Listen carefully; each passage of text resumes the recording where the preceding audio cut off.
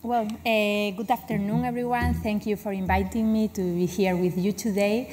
I'm a clinician, I'm a neurologist, so we will totally change the point of view from the basic science to the clinical point of view.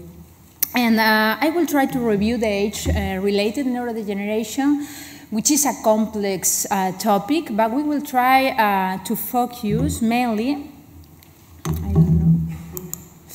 in three aspects. First, we will briefly review what neurodegeneration is, and then we will focus on normal human aging human brain. Basically, we will review some important aspects of the neuropathology of the normal aging human brain, and then we will also review some important aspects of the clinical expression of the cognitive changes in the elderly. In the last slides, we will remark some important points of the neurodegenerative diseases. Well, we all get older. Even this beautiful girl probably you remember her, was the cover of the National Geographic journal some years ago. And our brain also gets older. How? Well, all you know, the previous talks, my colleagues before say some things about what happens in cells during the old age, but neurodegeneration is the progressive loss of function of neurons, and including the death of the neurons. And all the cells in the central nervous systems are affected by age. But there is a huge variability between people, between cells, and between how people compensate the deficits of the senescence in the brain.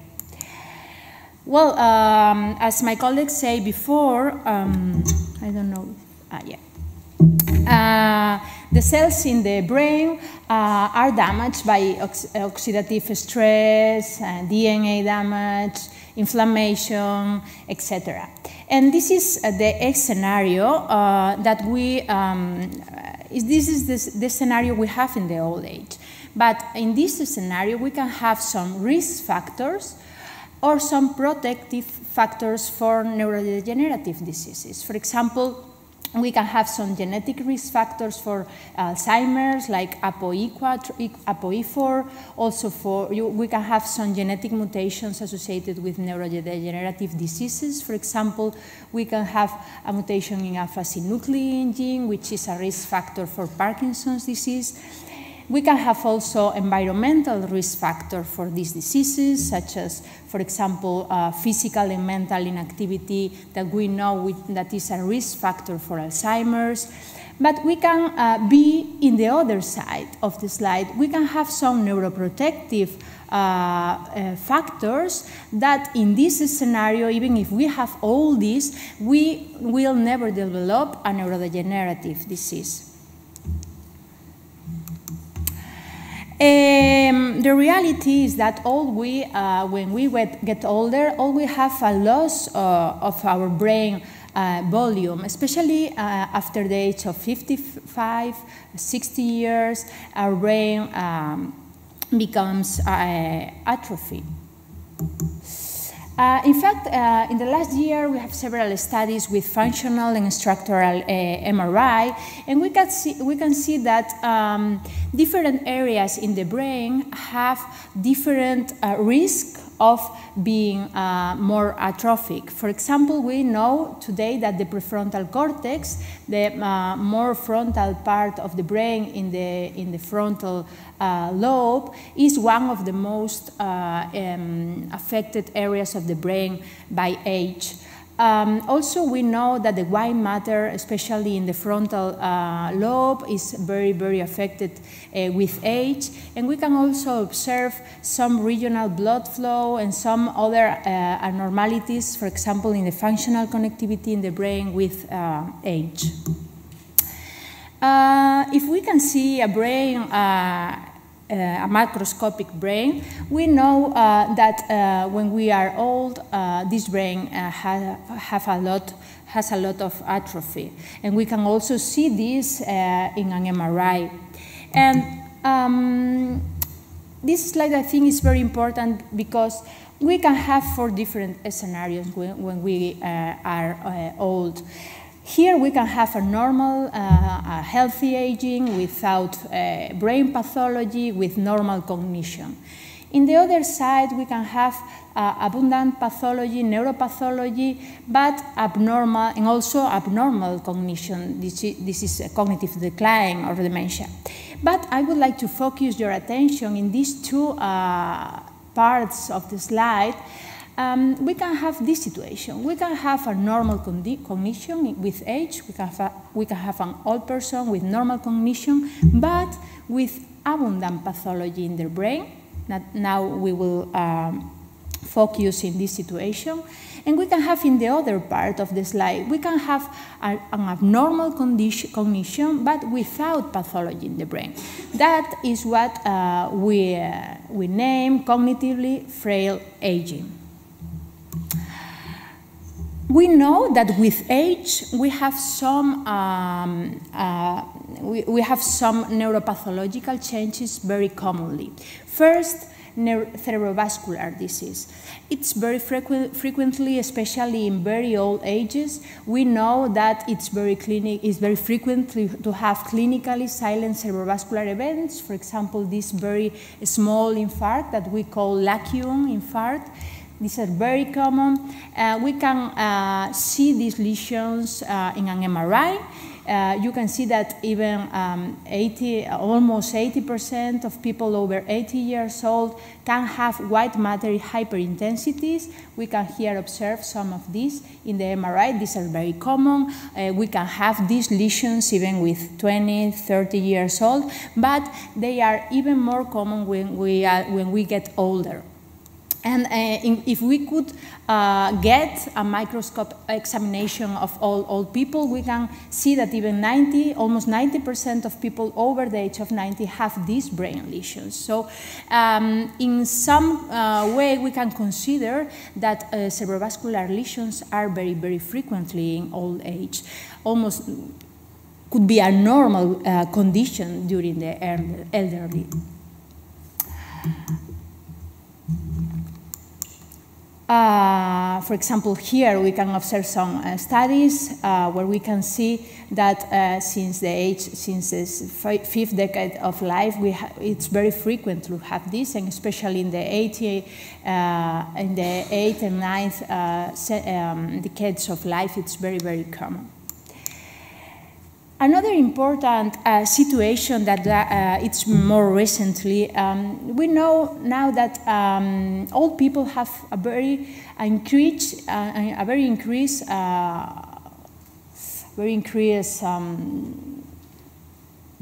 frequency of hippocampal sclerosis. For us, for neurologists, hippocampal sclerosis is synonymous of epilepsy. It's very frequent in young people, epilepsy secondary to this situation, hippocampal sclerosis. But now we know that in old people, especially in extreme old people, this hippocampal sclerosis is also very common and is related with cognitive decline. The hippocampus, as you know, memory is in the hippocampus here. And in the case of old people, we see that here in the hippocampus there is deposits of a protein which we call TDP43, which is a protein that we observe in frontotemporal dementia and other neurodegenerative diseases. So now we know that also in a normal elderly, we can also observe this hippocampal sclerosis, and that is strongly correlated with cognitive decline. But we also, today we know that it's very frequent also in the elderly to have protein aggregation. As we will review in the next minutes, the neurodegenerative diseases, now we try to classify them as proteinopathies. We know that Alzheimer's is a amyloidopathy with deposits also of tau protein. We know that Parkinson's is a synucleinopathy with deposits of alpha-synuclein. But in the last years, there is some studies, some neuropathological studies that show us that we can also see these abnormal proteins in the brain of elder people. For example, it's very frequent to have beta amyloid, which is one of the main proteins we observe in Alzheimer's, but we can also observe beta amyloid in almost 70% of elder people without cognitive impairment. Other proteins like alpha-synuclein, which is the protein Parkinson's disease have in the brain, and also tau, almost 25% of cognitively intact elder people have these proteins in the brain. Even more, it's very frequent in old age to have copathology, to have mixed pathology, some mixture of these proteins in the brain, even with a normal cognitive performance. So it's normal to have a cognitive decline when we get old, so the answer is no. We can have, it's not common, it's not normal to have a cognitive decline when we get old, but we can have impaired some basic cognitive functions like attention, memory, and language processing and decision making. We can have some deficits in this basic cognitive function, but not in other ones. For example, it's common. I don't like to bore you with this, but for example, it's very common when you are old to have some problems with selective attention. For example, it's common to have some problems if you try to focus in one thing, trying to avoid all the other things. For old people is more difficult than for young people. We can have with age also problems when we have to attend to 2 or 3 or more different things. For old people is also more difficult than for young people. And we can have also some problems with working memory. Working memory is, for example, the part of the memory we use for remember, for example, a telephone number, or to remind, or to try to remember a number backwards. This is working memory, and this is normal to have some problems when you get old. But not all other kinds of memory or other parts of the brain. So we can have with age some slight problems in some basic cognitive functions, but it's not normal to have a cognitive decline with age. And it's important to know the concept of the cognitive reserve, because all people with in old age have all these problems in the cells we previously see, like mitochondrial damage, like DNA repair problems, but not all people have a cognitive decline. So one hypothesis is the concept that the cognitive reserve is the ability of each individual to try to solve or to compensate the problems that we have in the cells of the central nervous systems with age. For example, and this is, there are some factors that make that our cognitive reserve is higher. For example, high level of education or participate in cognitive activities that increase our cognitive reserve. And this is very important because, for example, Here we have two patients. Patient 1 has a higher cognitive reserve than patient 2, and both have the same brain damage, for example, lung stroke. And immediately, this patient 2 with less cognitive reserve goes down the threshold for a cognitive impairment. However, this patient can still be cognitively intact.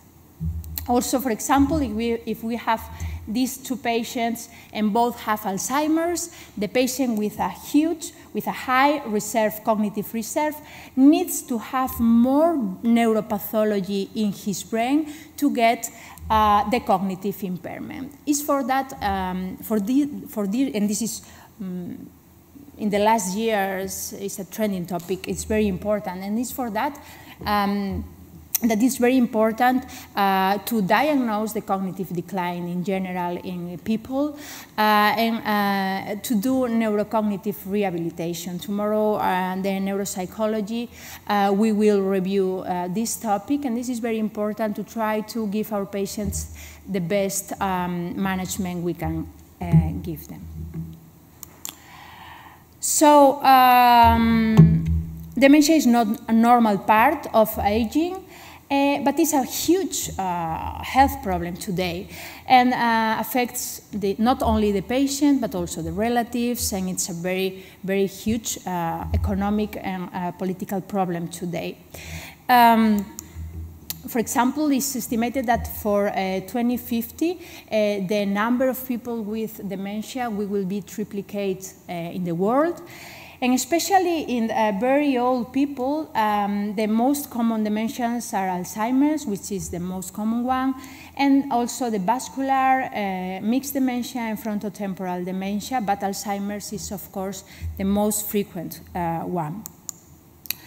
In fact, the World Health Organization and some important commissions, like the Lancet Commission, has dementia as a priority in the last year. But we can have also different neurodegenerative diseases where we can observe different proteins in the brain, and we don't know why is that. We don't know why in Alzheimer's the cells most affected are those from the hippocampus. We don't know why in Parkinson's the cells more affected are the dopaminergic cells in the substantia nigra. We don't know why in the amyotrophic lateral sclerosis we have another different cells most affected. So we don't know why, and we don't know why in Alzheimer's we have tau and beta amyloid, and we in Parkinson's have alpha-synuclein aggregates in the brain. We in neurodegenerative diseases still have a lot of questions without an answer. For example, probably you know sometimes this is a Levy body, which is an abnormal aggregate of alpha-synuclein in a dopaminergic neuron. Here we can have the typical deposits of beta amyloid in the brain of Alzheimer's people, and the deposits intraneuronal of tau also in Alzheimer's, etc. So now this is the way we see to neurodegenerative diseases. Now we, well, still now, but especially in the last decades, we normally see the patient, we diagnose the patient with a syndrome. For example, well, a patient has a cognitive decline with primarily affected the amnesic function, or with the allogopenic variant. So I think he or she has Alzheimer's. Well, this patient have, for example, tremor, rigidity. This patient have Parkinson's. But there is a huge overlap between neurodegenerative diseases, and sometimes we don't know what the patient have. Sometimes we can misdiagnose a patient with Alzheimer's and with Lewy body dementia, for example, and this is very common. This happens every day at the clinical practice. So in the last year, as we know each more time more about the neuropathology of these situations, we are going to this part of the slide, and we are going to try to diagnose if we are in amyloidopathy, like Alzheimer's, or if we are talking about a synucleinopathy. But the question is that today we don't have a biomarker to try to detect these proteins in the people, in the patient. In the last year, probably you heard about PET of amyloid and Alzheimer's and biomarkers in the cerebrospinal fluid in Alzheimer's. And this is very, very useful. And we are now in the routine clinical practice using these biomarkers, but we are still in the first stages of the research in other kinds of neurodegenerative diseases. For example, it's being developed the PET for tau or PET for synuclein, but we are still in the first stages of the research in this sense. And it's not the topic of my talk, but in HIV patients, it's very common to have a cognitive decline. And if you can see, the problems are similar to those that we observe in all people. For example, it's frequent to have problems in attention, problems in working memory, and also other problems. And why is that? Well, you know better than me. It's because of the direct effect of the virus in the nervous system. It's very frequent also in HIV patients to have cerebrovascular disease, and there are also other indirect factors like the use of drugs, and also the fact that the drugs we give the patient, the antiretroviral drugs, also can help to the cognitive decline. But now we have to take into account that HIV patients are also old, and they can also have Alzheimer's, Parkinson's, frontotemporal dementia. This is a new scenario. Before, probably all the patients with HIV and cognitive decline have this condition, HIV-associated neurocognitive disorders, but probably now we will start seeing patients with HIV and Alzheimer's and Parkinson's. So I think it's very, very important to assess the patient with a neuropsychological test to diagnose which is exactly the problem with the cognitive decline of the patient, to try to diagnose better the patients.